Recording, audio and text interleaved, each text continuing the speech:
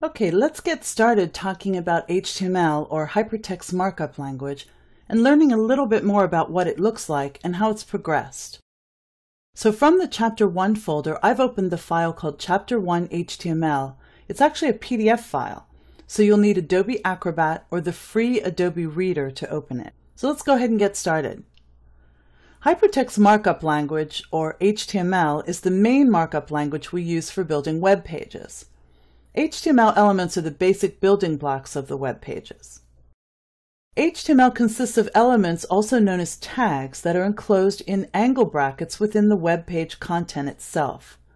HTML normally comes in pairs, one tag to turn something on and one to turn it off. For example, let's take a closer look. Over on the left-hand side, you'll see that I have the HTML tag. The HTML tag is simply HTML within angle brackets, and the close HTML tag has a / in front of it. So whenever you see a / at the beginning of a tag, that's telling the browser to end some formatting. So typically the HTML tag is the first tag you see in your source code. That tells the browser, hey, an HTML page or web page is coming. And the one that is the close HTML tag tells the browser, hey, we're finishing up with this page, we're just about done. Over here is an example of the bold tag. So if you have some text you're placing on your web page and you want to make some of it bold, you would put the bold tag right in front of where you want the text to become bold, and the end bold tag would go right where you want the bolding to stop. And by the way, a good resource that I like for learning about HTML in general, and more specifically HTML5, is www.w3schools.com. It's a great resource. So let's dive in and look a little bit closer at HTML tags. We also have things called attributes and values.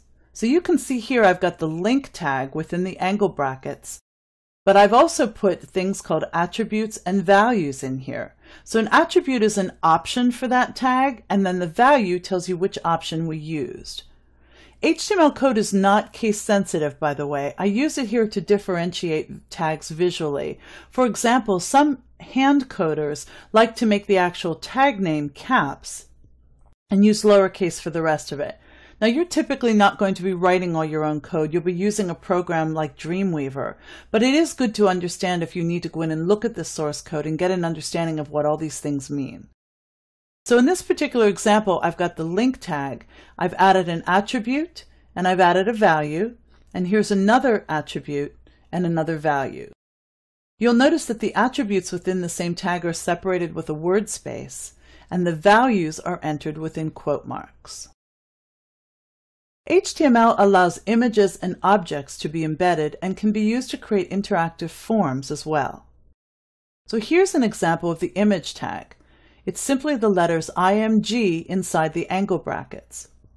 But you have to tell it a few things, and one of the main ones is an attribute called source. So SRC is the source attribute, and that's telling the browser which photo you want to use, and in some cases you have to tell it where that photo is located. So here, source equals, and notice it's in quotations, beanblossom.jpg. That's the actual name of my photo, which happens to be this beautiful photo right here. Sometimes we have other attributes such as the alt tag. The alt tag is useful for if your user, for whatever reason, turns off graphics in their browser, or if for some reason the link gets broken, at least a line of text will appear to tell them what was supposed to show on that page. Typically that doesn't happen, but just in case it does, you can add an alt tag. A more important reason to add an alt tag would be for Section 508 compliance. So if someone who is viewing your content is handicapped and is unable to read the content or see the images on screen, they use a machine called a screen reader. In this particular case, the screen reader would tell them that the Bean Blossom Bridge photo was supposed to appear here since they are unable to view it themselves. So the source attribute defines the image name, and the image tag can have attributes such as height, width, and alt as well. We've added two. We've added source and alt, but there are other ones you can add as well. Web browsers can also refer to cascading style sheets, or CSS, to define the appearance and layout of text and other materials. So cascading style sheets is a simple mechanism for adding style, such as fonts, color, and spacing to web documents. It's very similar to a program like InDesign or even Word that uses styles to lay out the content. So you might have headline, body copy, photo caption. If you were working with a print document, it's the same basic concept here. Style sheets can be applied to web pages in two different ways. They can be applied within the document itself at the exact spot where they're needed, or a file containing all of the CSS commands can be linked externally to the web page. So for example, to make the background of this web page this beautiful shade of blue, this is what it would look like in HTML code, and this is what it would look like in CSS. Both get us the same end result, we just use different symbols and different coding to get there. The W3C, or World Wide Web Consortium, maintains both HTML and CSS standards. They encourage the use of CSS to maintain consistency. The World Wide Web Consortium is an international community that developed open standards to ensure the long-term growth of the web. You can go to their website and read more about their mission at www.w3.org. The World Wide Web Consortium meets regularly to discuss and set standards for OneWeb, which includes desktop, mobile, and print. HTML5, the latest version of hypertext markup language, is still in its infancy here today in 2011. HTML4 has been around for almost a decade now, and developers seeking new techniques to provide enhanced functionality are being held back by the constraint of language and browsers.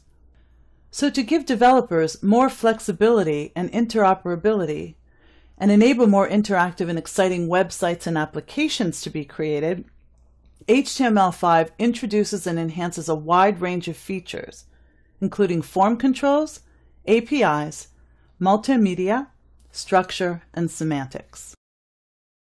New features have been introduced to help web developers, and new elements have been introduced based on extensive research, including tips from people who are developing, things they're trying to get the browser to show and aren't appearing properly, so new tags are developed all the time. Here are some examples of some tags that are supported in HTML5. Some of them are new, such as the aside tag and the canvas tag. Some have been around for a while and have just been refined. So that's a little bit of background information on working with HTML, and as we progress, we'll learn more about what tags are used specifically with HTML5.